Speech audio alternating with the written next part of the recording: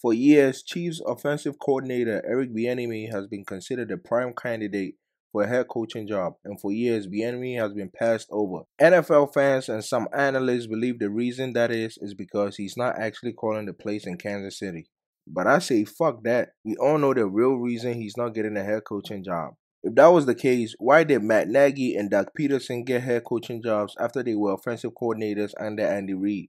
If Cliff Kingsbury was good enough to get a head coaching job in the NFL with no experience, I believe a two-time Super Bowl champ Eric Bieniemy needs an opportunity for a head coaching job. But who cares what I think? Now, Eric Bieniemy will have a new opportunity after he and the Commanders have reportedly agreed to terms on a deal to make him the assistant head coach and offensive coordinator. Reactions from the NFL were decidedly mixed, with widespread apathy towards what many saw as a lateral move. ESPN analyst Louis Riddick tweeted, "No going to waste my time trying to explain why Urban Meyer, Cliff Kingsbury, and Nathaniel Hackett receiving an opportunity to fail so spectacularly as head coaches before Eric Bieniemy has to make a lateral move to prove his competency as a coordinator is a fucking embarrassment." And that's just facts. Another ESPN analyst, Robert Griffin III, also tweeted, Eric Bieniemy having to leave Kansas City to prove himself after winning 2 Super Bowls as a coordinator is a travesty. A position coach who wasn't the offensive coordinator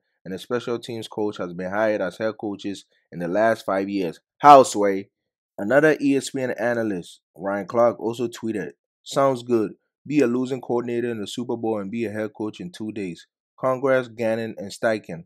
Go to 5 AFC chips, 3 Super Bowls, win 2 rings, and hope for a lateral move to prove yourself all over again. Get shit on again, Bieniemy. Not sure what you did, but..."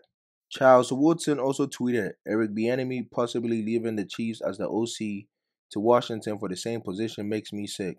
This is truly embarrassing for the NFL. But let me know what you think in the comments down below.